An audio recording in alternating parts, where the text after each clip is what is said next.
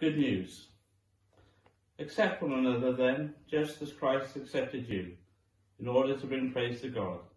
For I tell you that Christ has become a servant of the Jews on behalf of God's truth, so that the promises made to the patriarchs might be confirmed, and, moreover, that the Gentiles might glorify God for his mercy. As it is written, Therefore I will praise you among the Gentiles. I will sing the praises of your name.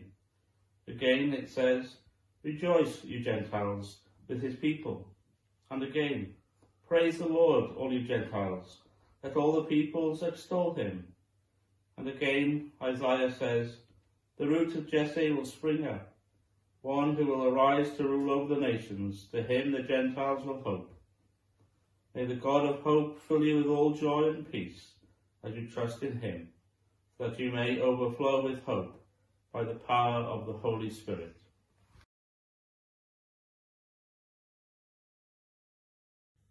When I was younger, I loved comedy sketch shows, like Monty Python's Flying Circus, The Two Ronnies, Not the 9 O'Clock News, and The Fast Show. I still remember many of the catchphrases and punchlines, and I annoy my children by repeating them endlessly. One recurring sketch was of a French philosopher musing on the meaning of life. In the tradition of 20th century French philosophy, he had a rather depressing outlook. In one episode, he sat, staring at half a glass of milk, and looking into the camera and in a gloomy French accent, he asserted, Some people look at half a glass of milk and say that it's half empty. Other people look at half a glass of milk and say it's half full. I look at half a glass of milk and say that it's sour. In today's passage, we're led to ask how we view our faith. Are we glass half full or glass half empty Christians? Are we the people of hope and optimism, or of fear and cynicism? The film critic Mark Kermode points out that the most memorable film reviews are not those that are glowing and positive, but the ones that are acerbic, biting and critical. He lists dozens of these reviews, from the review of the Flintstones that simply said, Yabba dabba don't, to the review of Vampires Suck that stated, Vampires suck, but this film sucks more. Nothing sells better than bad news, he concludes, as he inverts a popular saying, good news is no news. Increasingly, good news is no news is also true of society at large. We have an inclination towards cynicism, distrust and scepticism, and we often revel in bad news. Our news channels are not full of uplifting events that happen daily in our communities, but rather of disasters and crime. Our tendency towards revelling in pessimism and negativity seems to have developed hand in hand with a loss of hope in our society, exacerbated in recent years by political upheaval and a ruthless pandemic. Hopelessness, despair and malaise are some of the most damaging elements that we face today in our society, politics and faith. Yet Jesus inspires us to open our eyes to the good news and hope that still exist all around. Many of the hymns that we sing in churches come from a time when life was so much more taxing than our lives today. Still, these hymns continue to hold on to a message of joy and expectation.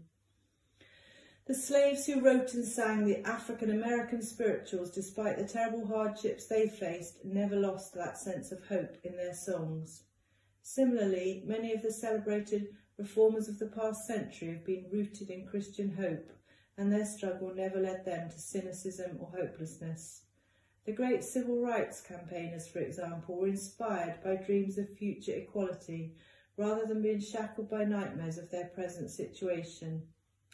Hope is being able to see that there is light despite all of the darkness, wrote Archbishop Desmond Tutu. In our church nativity one year, my eldest son was given the job of holding placards with the words good news and bad news on them. The congregation were encouraged to shout, pass it on, when he showed the good news placard, and oh dear, when he showed the other placard. Unfortunately, he got a bit confused and ended up lifting the wrong placards at the wrong times. So the congregation ended up shouting, pass it on, when bad news was given, and shouting, oh dear, when good news was announced. Too often, we fall into that very trap, as we pass on any bad news that we hear and become cynical at the good news. We need to step off that treadmill of pessimism and show that we are people of new life, hope and resurrection.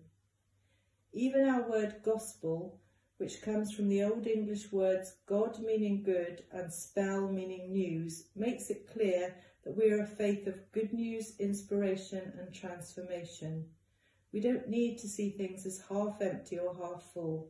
Rather, we are called simply to open our eyes to the promise and hope all around us.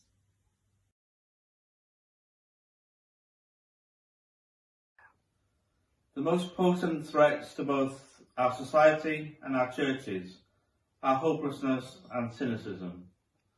Once they catch hold, they spread like infection and isolate us from light and life, as we concentrate on weaknesses we perceive in ourselves, in our churches, or in the wider society.